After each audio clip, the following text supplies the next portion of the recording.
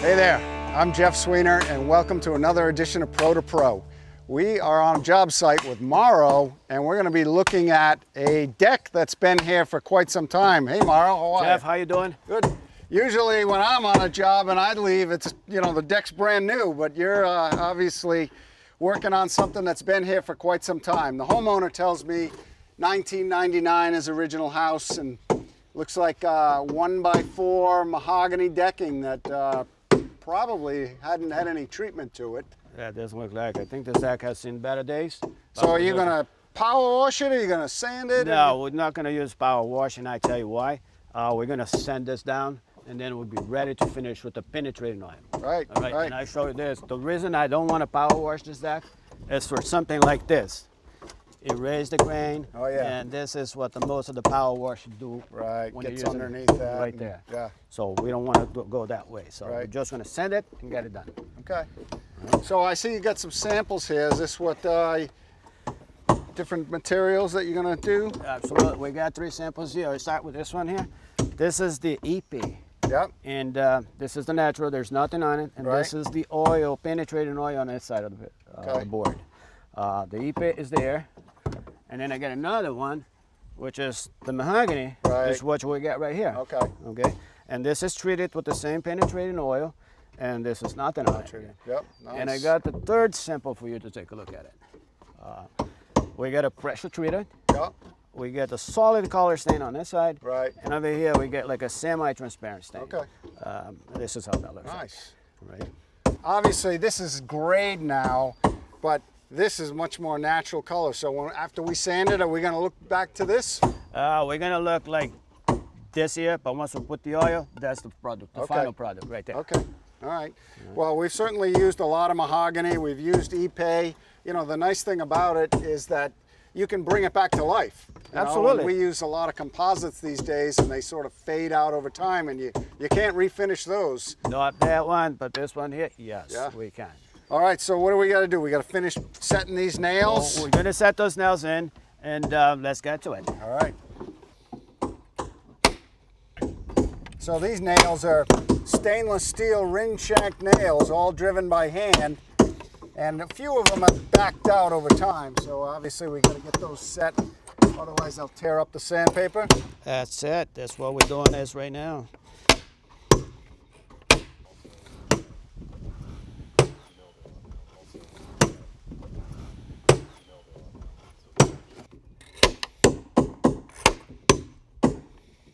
All right, Mauro.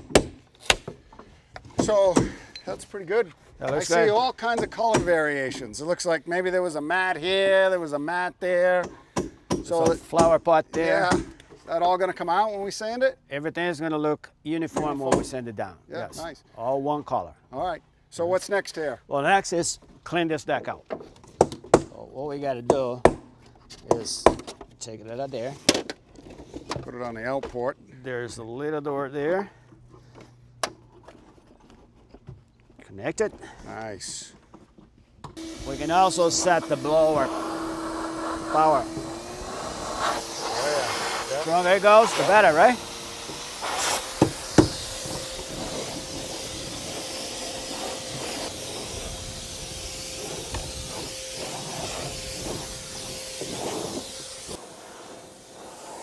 Well, we're going to sand this anyway. Why go through this step at this point? Well, remember that we cleaned right in between the boards. Yeah. There's a lot of stuff in there. This is what we're blowing up. Right. I want to start at sanding, but it needs to be cleaned first. All right. So you can see better what you're doing. Okay. All right, Mauro, so where are we getting started on the sanding? Well, Jeff, we're going to start by sanding all the edges with the walls here, around that, and around the posts. Do all the perimeter first. All the perimeter first, and then we do the fill. Okay. Sounds good? Sounds good. Let's get to it. Let's do it. We're going to start, and I'm going to have you work with this one here. It's a small one, but we're not going to use this satin. I'm going to just change that for this one here. Okay. You can go. I can get underneath that railing. Underneath the rails, around the post. This is good for it. Okay. All right. Just like that. Very nice. Click it. And what grit are we going to start with? We're going to start with the 120 grit. Okay. And then we'll see if that does work. If not, we can adjust ourselves. Okay. All right. Let's get that right in there. All right, very good. Right here, Jeff, we got 3 different settings. We got orbital, we got the random orbital, and we got the eccentric, which is very aggressive. Okay. So for this kind of work, we're gonna start with this one here. All right. Okay. So plug her in. Okay, we're gonna switch this hose, right? This was switch on this below. hose. Yep. Move that out. Go around. Okay, so you want to hook up the hose. And now we'll plug this in.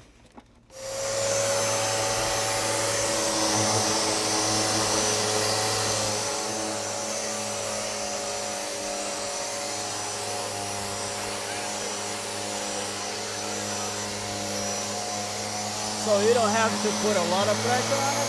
Okay. Just as soon as you see it going like this, that's the right pressure to go for. Okay. Right.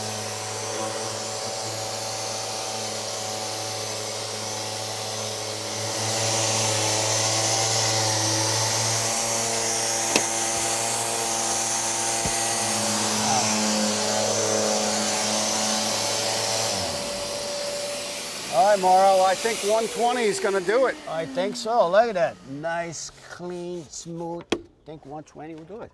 But we could go from 40 grit to up to 1500 grit. Wow. But 120 is just what we need. All right. Right? So you got another tool for the other side? Exactly. I got a bigger machine that we can do a lot more work, not on so tight areas like that. Right. We have two settings here. We have the random and we have the eccentric, which is very aggressive. So Jeff, we're gonna match the 120 paper, just like you're doing. Okay. All right. I'm gonna take this old one, and I have the 120 here. It's important then when you match the hose from the paper with the machine that sucks up all the There's your dust. vacuum. Yep. Yes. All right, so I see you've got the guard on here, so that's going to protect the shingles? Absolutely. So we do not want to ruin any shingle. This is what this is for. All right. So we just got to go like this, and that goes against the shingle without doing any damage to it, Jeff. Nice.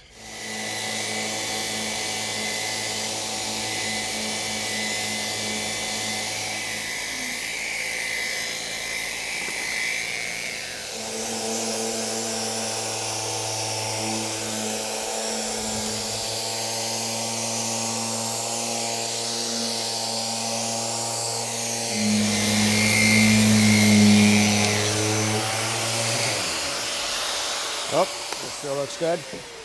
All right, Jeff, I'm gonna have a couple guys jump in with us. Okay. While we're doing the edges, they're gonna do the middle. The middle? And they're gonna have 2 larger machines, and they can do a lot of work faster with us here. This has like a variable speeds. We're going at a speed of 3, they can go up to 5. Plus we got 6 inches of coverage as opposed to 5, so we're going to cover that much more. It's gonna go much faster. All right, let's go. All right, Mauro, we have 4 sanders, but only 3 vacuums. Absolutely. Let's open this up, and I'm gonna show you how we're gonna share this vacuum. I got a Y here. You get a white piece in there. Remove that.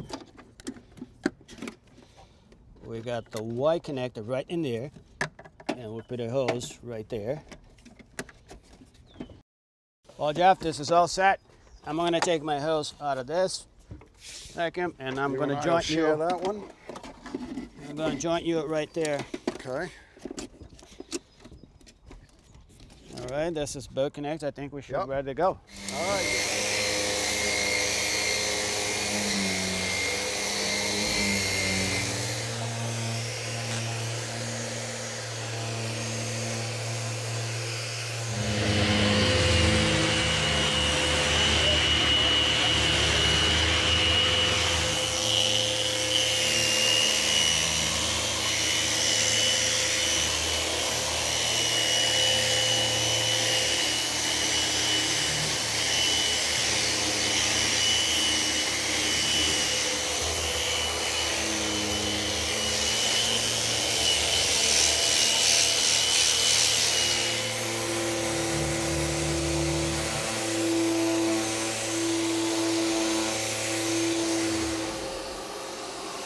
Wow. All right, Mauro, we got it looking pretty good. That looks pretty nice. What are we going to do about these cracks now? Haha.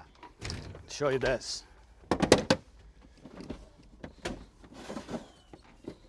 Check this out.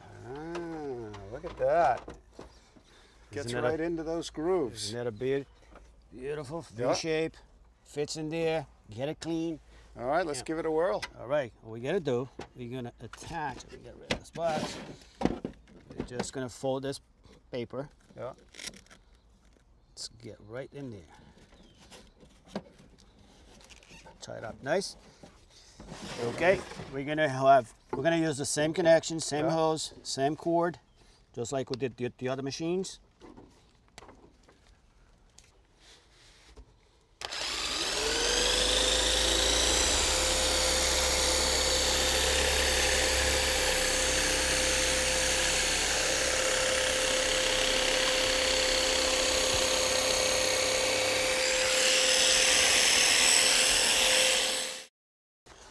All right, Mauro, we got that down to bare wood in no time.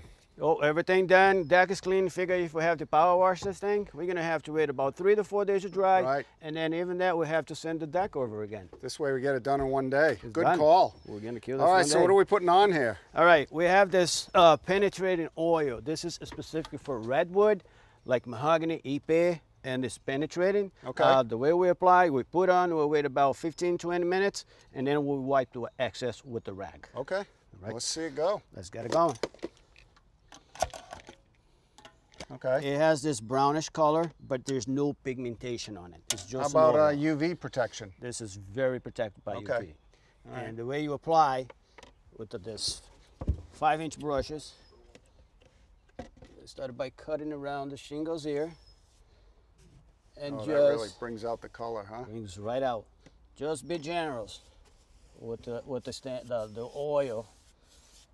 Make sure every bit is covered. Is this a one-coat product? This is one coat process, yes. Okay.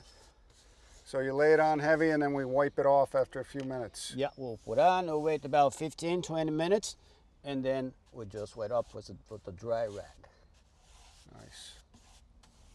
You know, the surprising thing too is that with that dust extraction, we don't have any residue of dust anywhere. So Nothing, it's, you can feel it, you can see it. go right to it. Zero dust.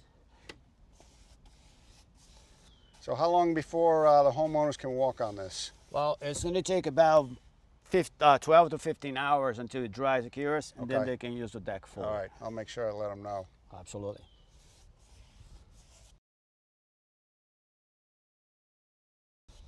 So what do you think we should expect for a life expectancy for this?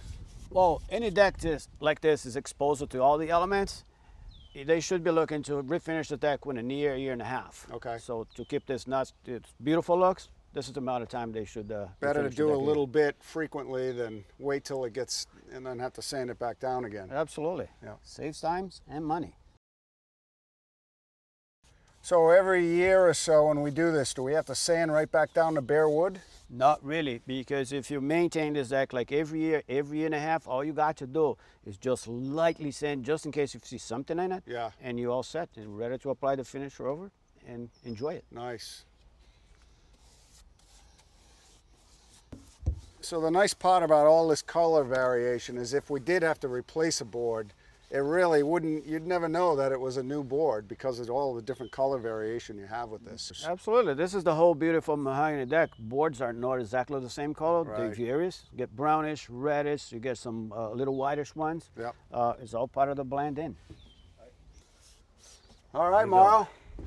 I think that looks as good as the day it went down. You bet. All right. Hey, well, thanks for watching another series of Pro2Pro, and thanks for Festool for sponsoring us. And Mauro, your team did a great job. They look good. All right, I'm Jeff Sweenor, And I'm Mauro Henrique. and we'll see you next time. You ready to start the other side? Let's do it.